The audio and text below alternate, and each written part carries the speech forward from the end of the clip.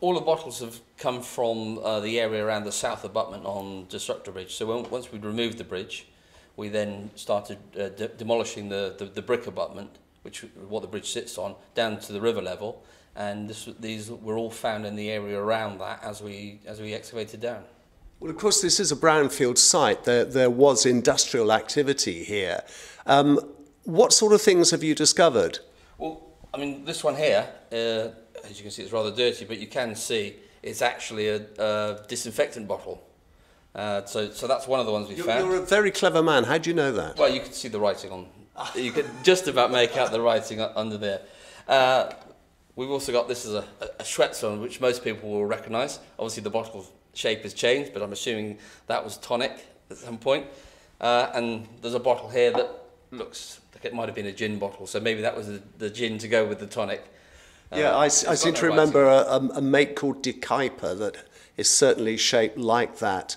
Of course, glass bottles, I think, were categorised according to colour, and I always thought poison was in blue, but you've got a green bottle here which actually says, doesn't it, not to be taken? Yes, it's great. It says not to be taken, so we're not sure whether it was poison or it was some other embrocation which just meant don't swallow it.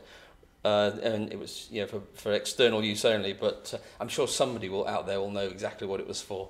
Well, this interview will no doubt be watched by people who do collect bottles like this, so if anybody comes through to the virtual museum, I'll make sure they let you know.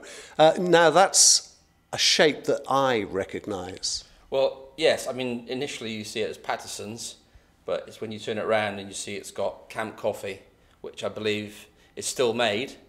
I'm not quite sure when Camp Coffee started, but it's certainly been around a long time.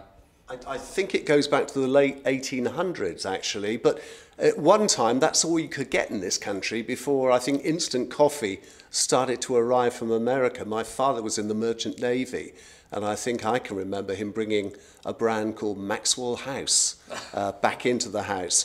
There's an element here maybe of something that was dropped by someone who was a lot younger. Yes, we found this, and we only really found it in the box of today. Nobody really realised it was there. It's actually plastic rather than lead, so it must be reasonably modern. But it's a cricketer, and he actually does rotate. So we think he's a bowler, and that's his bowling movement. Maybe the England team could do with him now. Maybe somebody will tell the virtual museum, that's mine, I dropped it 30 years ago. It's all great stuff and very interesting to look at. I understand you are going to let the local museums have a look, just in case there is something incredibly valuable. Yeah, I mean, there's another 30 or 40 bottles around. I don't know what most of them are, but there may be something that is actually quite rare, and the best place for it would be in the museum. Now, while we're talking about the work going on the riverside here, how are things going with replacing the old Destructor? Well, on the south side of the river, we're actually out of the ground now, and we're starting our first concrete pour today of the new abutment for the bridge, so that's moving quite well.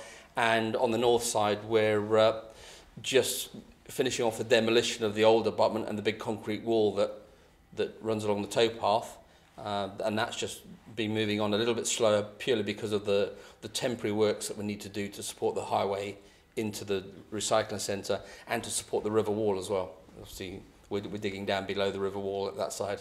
You don't want the whole thing to collapse into the river? No, certainly not. It would be very embarrassing.